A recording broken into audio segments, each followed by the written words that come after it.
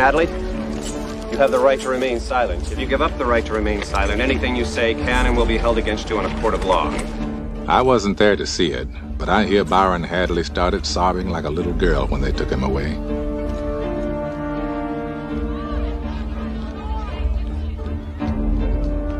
Norton had no intention of going that quietly.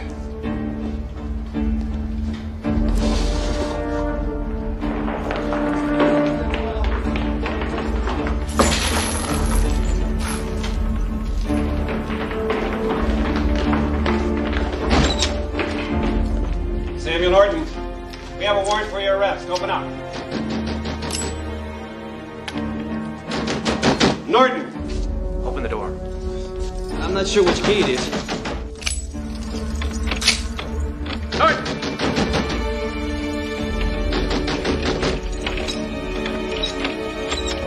Make it easy on yourself, Norton.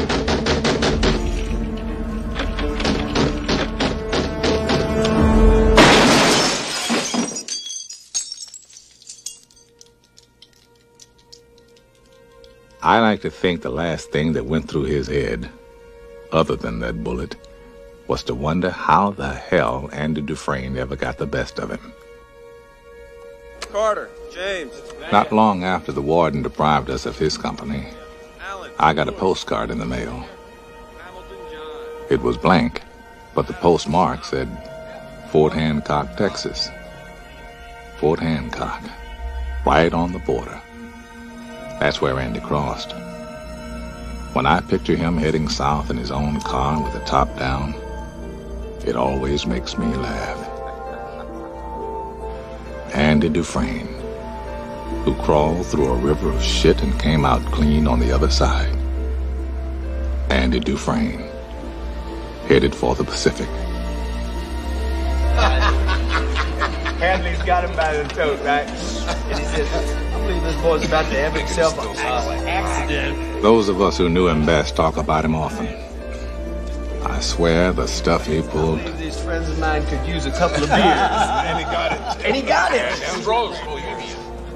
Sometimes it makes me sad, though.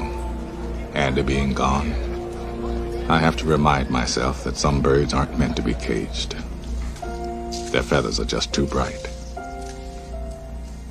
And when they fly away, the part of you that knows it was a sin to lock them up does rejoice. But still, the place you live in is that much more drab and empty that they're gone.